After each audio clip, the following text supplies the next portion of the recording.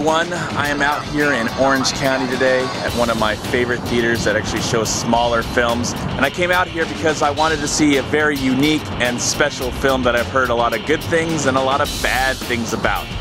The film is called Escape from Tomorrow. It's been a film that I've heard about for a few months now that I've been very excited to see, even with all the not so positive things that I've heard about it. But it's been a film that I've really wanted to see, and because I love Disneyland. I go to Disneyland at least 2 times a month. I've had a pass since 2008. It is getting pretty pricey at Disneyland, so I don't know how long I'm going to have a pass for. But I was really interested to see this film because these filmmakers actually went on to Walt Disney World and Disneyland and shot illegally this movie with actors, and it looks like they shot more on Walt Disney World. I haven't been there, so I didn't really recognize a lot of the parts of Disneyland.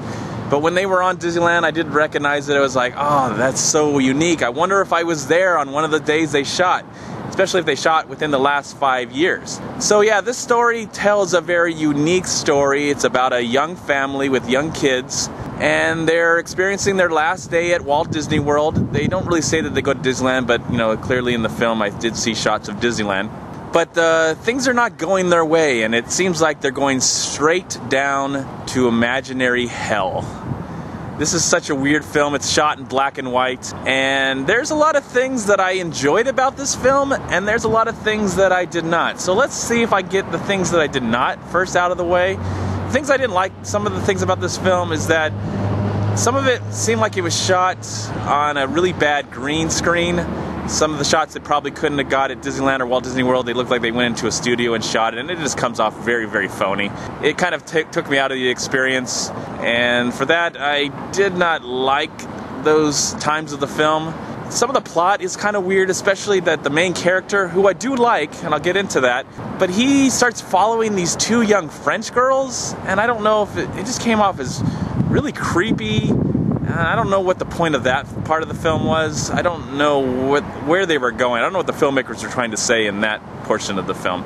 I think that's really about it. And probably the last half of the movie. I mean, the last 30 minutes of this movie goes right off the rails, and I have no idea what was going on or what was the reasons, and any explanations were not even there to, I don't know. It just looked like the filmmakers, I don't know what they were doing near the end. But that's okay, because I think there's a lot more pluses in this film than there is minuses. And for me, the pluses are, I really like the main actor, the guy who plays the father in this film. He is so interesting to watch as an actor. I've never seen him before, and he does a really good job of being this really, really sad individual that I felt something for. I really felt concerned for this man, and I I just wanted him to get out of Disneyland or Walt Disney World out alive. And I felt sad for his family. I really felt I've never seen Disneyland in this light before. And it is such a strange and unique and fascinating experience. I just like that they went and shot this on location at Disneyland, and some of the shots are just really unique and cool. They're like, man, how did they get that shot, or how did they get that? Some of the stuff that I felt like it was on green screen, that kind of was bad, but there was other shots where it really looked really cool. I mean, I was like, that looks really cool, and I like the whole dream aspect of this movie. It did feel like a nightmare/dream that I was quite enjoying and didn't want to wake up from, even near the end where it just gets really, really strange. Now, this film is not rated, but if I was going to give it a rating, I would give it a rating of R. There is some nudity and some language, but I think it's worth at least checking out once in your life, especially if you're a Disneyland fan and you just want to see Disneyland in a very strange, because I love going to Disneyland, but I also love just the strangeness about it. The fact that, you step away from your real life and you step into this world and it's all perfect and happy. And as for me, it just feels like I'm going back to something that I enjoyed when I was a child. So that's why I enjoy going to it. But I love seeing the families and all the chaos that happens from when people take their families to go to Disneyland. It's kind of surreal.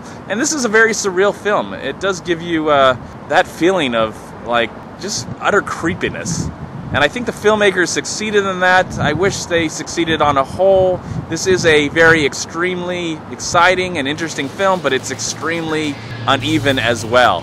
I did like it, and I would recommend it, but be cautious. It's not going to be for everyone. I don't know where it's going to be playing. I had to go out of my way to see the film, and I'm glad I did. I'm really glad I saw the film at least once. I don't know if I'll ever revisit it. It's a mess. It's not a perfect film, but I'm glad I saw it.